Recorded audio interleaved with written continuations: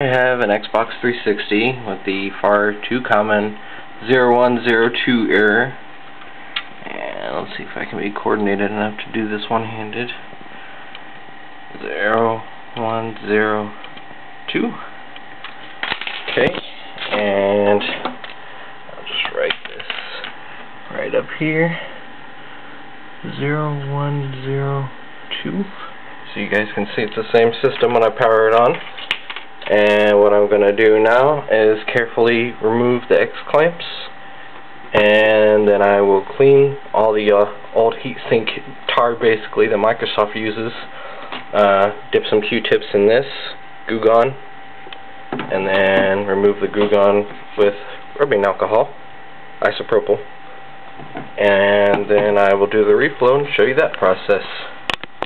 I've got my motherboard here, and it's got the same 0102, and I've polished up the CPU and GPU so they look like mirrors. And basically what I'm going to be doing, I've got my handy Wagner 1000 that I got from Walmart here for 20, and basically all I'm going to do is heat this bottom side here for a minute on the low setting and just evenly cover the whole board, trying to evenly heat it, and then after a minute flip it over to the top here, and I'm going to do 4 minutes on the high setting, heating the CPU, GPU, all 4 RAM chips, southbridge, hana, and all the little components in between, and of course trying to avoid direct heat to the capacitors, plastic pieces. I've never had any problems with any of them popping or anything like that, but you know, still a good idea to not directly heat those at all. Just hit the CPU and you'll be fine. Alright, I'm gonna flip this over here. This is a fairly easy process to do, so it usually works, so that's why I'm pretty confident here doing this while I'm taping it. So, let's see, I got my clock on my computer here, and here we go.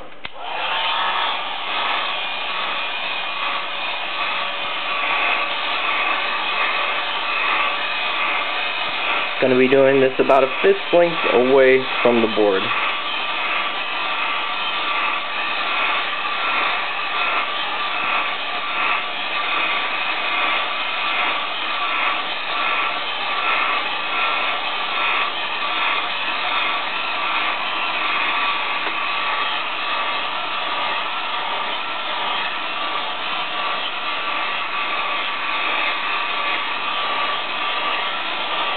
Evenly spreading the heat around.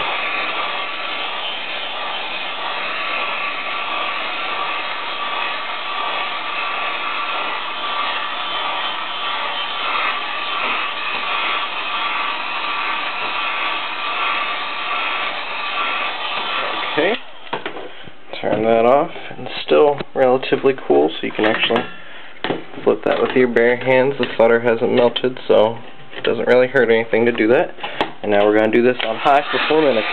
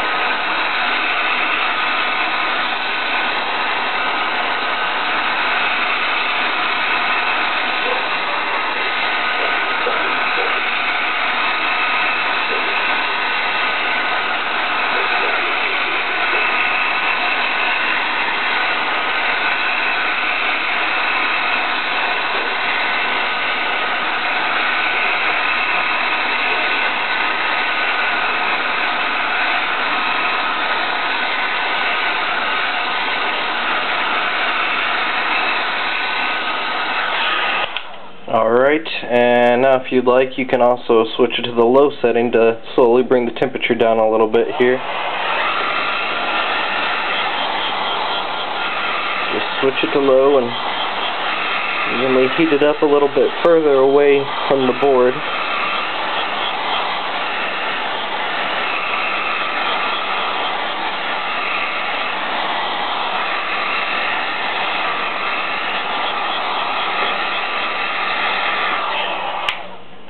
Alright, and there you have it. None of the caps are bulging.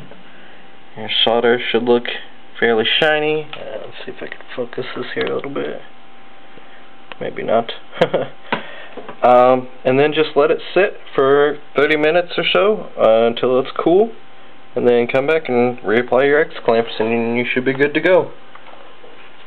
Okay, I've got my Xbox here, 0102, back in the metal chassis, DVD drive and child and everything back on. X clamps have been replaced with my M5 screws, number 10 nylon washers, and basically what you need to do now is pray to Jesus or Allah, I guess Darwin if you're an atheist, and turn it on and hope for the best here.